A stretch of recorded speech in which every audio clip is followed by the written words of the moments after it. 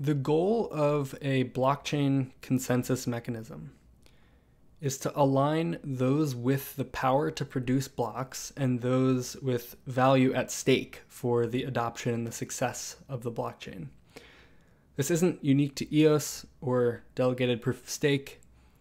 It's true in proof of work, proof of stake, really most consensus mechanisms. In Bitcoin, ASIC mining hardware, application-specific integrated circuit hardware, is essentially a sunk cost for miners. It can't really be used for anything but Bitcoin mining. Therefore, the cost of that hardware, and also the cost of every kilowatt hour spent mining, is part of their stake in the success of Bitcoin. Clearly then, in Bitcoin, miners have stake. Bitcoin block producers are often assumed to be miners, but that is often not the case. Block producers are often pool operators who built systems to allow individual miners to coordinate and share block rewards. Proof of work is a consensus algorithm that simply uses the mechanism of work, or hashing, as a way to measure the stake of participants over time. Crucially, this concept of mining pools demonstrates that the stake, or the hash power, is separate from those with, for lack of a better term, political power, the block producers. Rather, stake is delegated to the entities who set up the mining pools, who then broadcast the completed proofs of work and who produce the actual blocks. It would be the pool operators, for example, the block producers, not all the miners in Bitcoin who would need to coordinate if they wanted to censor a transaction or something. Proof of work, therefore, can be thought of as very similar to delegated proof of stake. But if a Bitcoin stakeholder, or miner, wants to delegate their stake to multiple mining pools, their hash power is divided between the pools. To perfectly represent that relationship in a delegated proof of stake environment, it would be necessary to use one token, one divisible vote, which is a coin voting strategy wherein any additional block producers to which a user delegates their stake will divide the total stake between the delegates. Just like mining for multiple mining pools means each pool is only going to get some fraction of your hardware's total mining capacity. But EOS doesn't use one token, one divisible vote. It uses one token, 30 votes, effectively multiplying your stake whenever you vote for an additional block producer. It's as if in Bitcoin my mining hardware could work at max capacity in parallel for up to 30 different mining pools at the same time, which obviously doesn't make any sense. Now, this trade-off in EOS is made for a good reason. It has to do with preventing Byzantine faults on the network, which I won't get into here, but for that reason, it makes the analysis to determine whether block producers really represent the consensus of those with the most at stake very difficult. So, with an ideal consensus mechanism, any decisions made by those given power by the network would perfectly align with stakeholder consensus. In the EOS community right now, there is a growing narrative or meme that the block producers are EOS.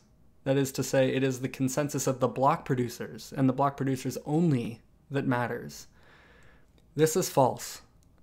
And I can give you an example to show you why. Imagine that the block producers reached consensus tomorrow to mint 10 billion new EOS tokens and distribute it among themselves. You wouldn't say, oh, the network reached consensus to mint 10 billion new tokens to the block producers. No. In fact, I expect that that would be sufficient motivation for the rest of the community to coordinate a hard fork that ignores the newly minted tokens and elects 21 new honest block producers. This example is only meant to demonstrate one thing, and that is simply that block producers are not the consensus of the EOS community. They act as a representative of or a proxy for consensus, but it is possible for the block producer consensus to diverge from the consensus of the community. And when that happens, which can be very difficult to determine, by the way, it is a failure of the one token 30 vote delegated proof of stake consensus model that EOS uses. It's not some intended or acceptable outcome. If the consensus of the network is unclear, to make any decision at all is to risk alienating the majority stake in the blockchain.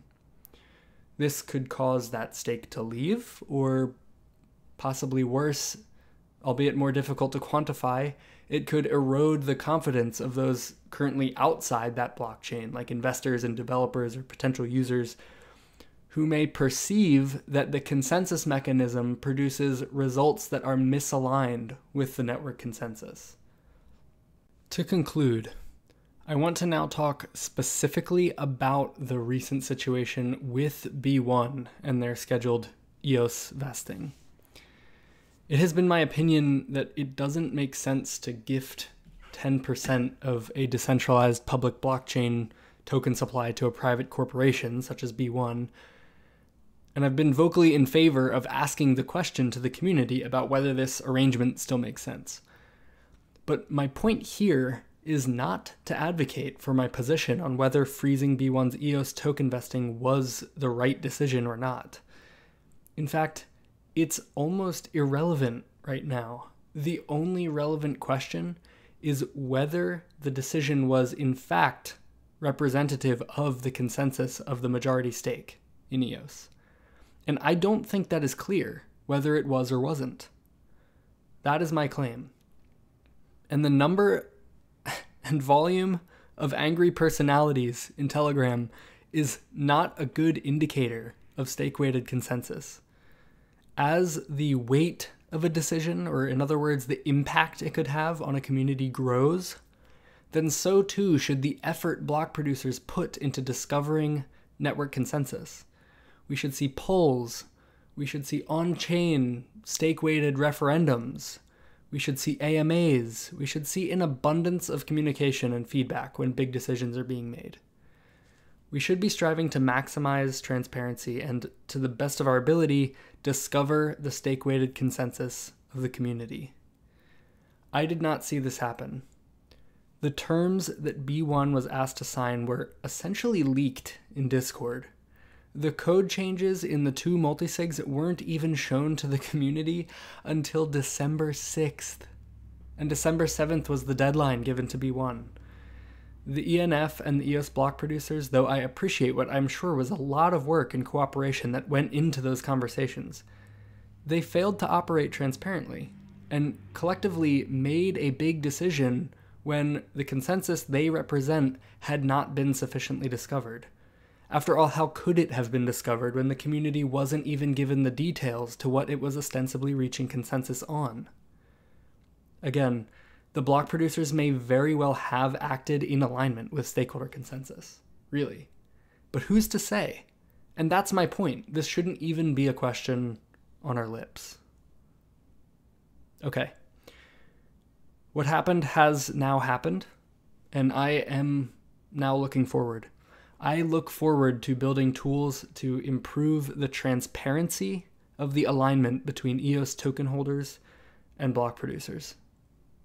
Thanks for listening.